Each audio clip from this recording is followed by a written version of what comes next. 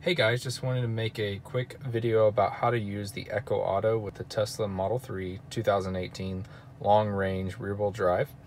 And I found a pretty cool solution for mounting it where it can still hear you. Now, as you know, the Echo Auto comes with a cigarette lighter input, and the first place you may try to put it is right there inside of the Tesla Model 3. Now, the only disadvantage is it just kind of has to lay around on top of your stuff.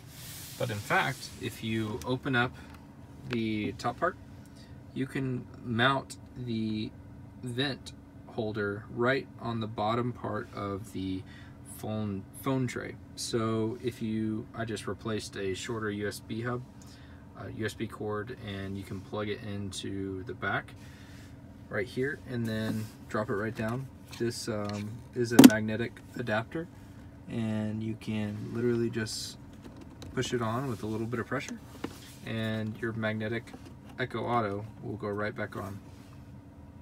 Now what's nice is you can close it and it'll still pick you up. Alexa, what's the weather? Right now in Riverview, it's 81 degrees Fahrenheit with thunderstorms. Throughout the night you can expect more of the same, with a low of 72 degrees. So as you can see, it hears you really well. And what's nice is you can have a complete closed experience for when you're using your Amazon Echo Auto. I've tested this on the road at driving speed, and it hears you just fine.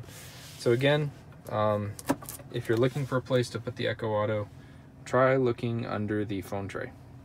Alright guys, thanks for watching. Please like and subscribe. If you have any questions, leave them down in the comments. Thanks. Bye.